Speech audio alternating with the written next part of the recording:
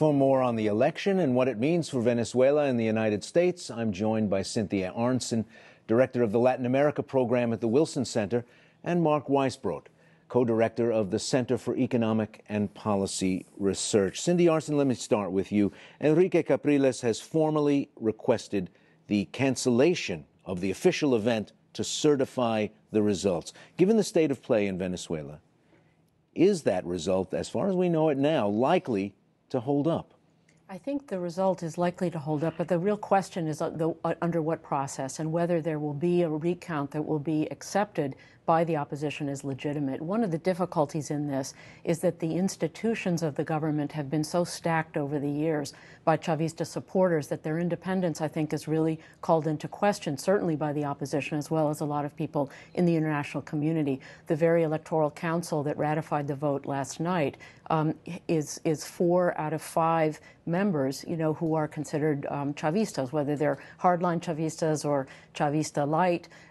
They are still people who are close to the PSUV. There's one opposition person. So the real question is, how do you affirm the legitimacy in the eyes of the Venezuelan people of this very narrow victory, quite surprising given the polls? Mark Weisbrot, the opposition candidate, has requested a full recount.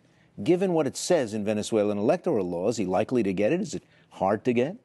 Well, let me give you some context here, I think, for your listeners and viewers. I think the only reason we're having a discussion about the legitimacy of the Venezuelan election, or having all this news and all the negative news, really, that you hear about Venezuela almost every day, it's about 90% negative, there are 2 reasons. One is that this is probably the most important target for regime change from the United States government.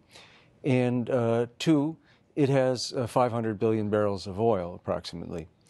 And those 2 things are related. And I think that's why we're having this. I mean, let's face it, in 2006, there was an election in Mexico where Calderon won by 0.6%, about a third of the margin that Maduro had.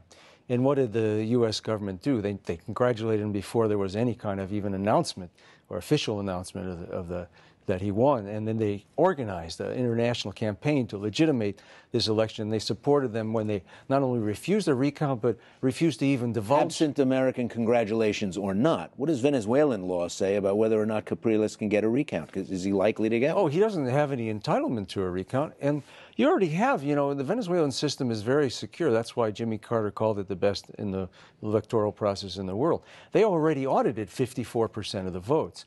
Statistically, they do that right there. They take, there's 2 copies of every vote. You push a touch screen, you get a receipt, you get to look at it, you put it in a ballot box.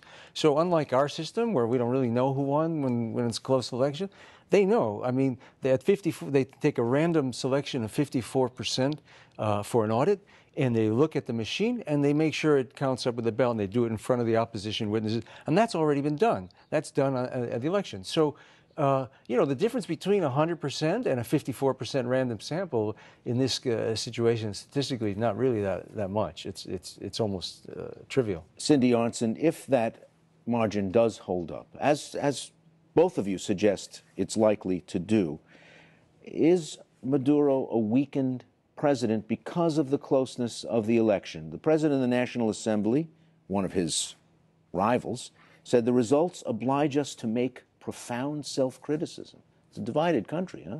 It's a very divided country, and I think that as a result of the narrow margin, Nicolás Maduro has nowhere the mandate that he had been hoping for.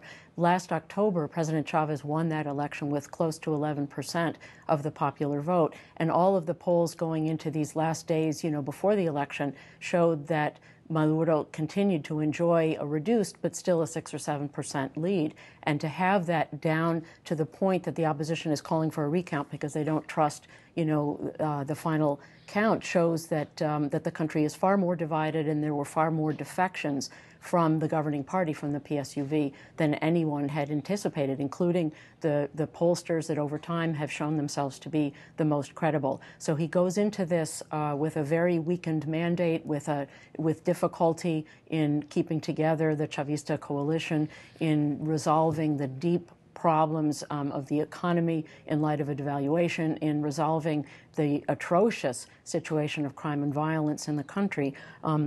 How he will keep those various factions of the party together and at the same time tackle these very deep-seated problems is really a big question, and I think it leaves open the possibility for a great deal more instability. It sounds like it's going to be difficult to run Venezuela, whoever takes the oath of president. Get 30+% inflation, high crime. Those facts are... It was 20% last year, and it's picked up a little in the last few months, but or significantly in the last few months. And I think that was part of the problem for Maduro. No, I think there are serious challenges ahead, but you know, we don't want to exaggerate them too much. I mean, for 14 years, the business press has been saying that the Venezuelan economy is going to collapse, and it never did, and it won't either. You know, they always say it's unsustainable. I mean, unsustainable is what we had in 2006 here, when you have an $8 trillion housing bubble, and anybody who's looking at it, which unfortunately didn't include the majority of the economics profession, knows that when it collapses, it's going to collapse, and you're going to have a terrible recession. They don't have those kinds of imbalances. What they have is a problem of stabilizing the exchange rate. You know, they had growth. They've had growth now for almost 3 years. For 2.5 of those years, right up to the last quarter of last year, right up to the election, they were growing quite rapidly, accelerating, 5.6% last year, and inflation was falling during all that time. It's just picked up in the last few months. So it is possible for them to resolve those problems, and the collapse that all the people who don't like Venezuela are waiting for is really very unlikely to happen. Let me get a quick back and forth from you both before we close on what's at stake for the Venezuelans and the Americans in the U.S.-Venezuela relationship. Cindy?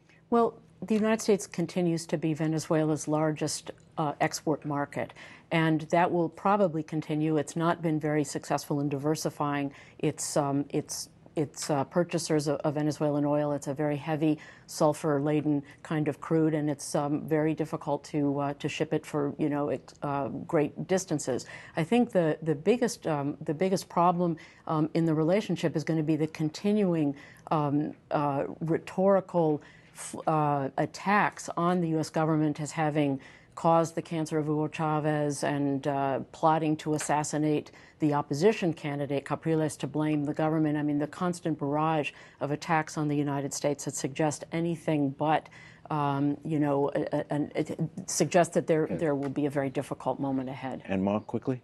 Yes. Well, the New York Times reported today that Maduro reached out through Bill Richardson to the U.S. government to try and improve relations. And I think you saw the answer today. The statement from the White House was much worse than the one from the State Department that you played. They actually said, you know, we believe it's necessary for you to have 100% audit of your votes. That is a very, very rude, nasty thing to say. It's basically hate speech. Tell another government, one that you supported a military coup against, and I won't even talk about our own elections here, and to tell them how their elections should be run. So, and to take openly the side of the opposition. And it's very disturbing, because if they just wanted that, they wouldn't say it publicly. They did it knowing that it would cause trouble. And that's I'm really worried about right now. Mark Weisbrot, Cindy Arntzen, thank you both. Thank you.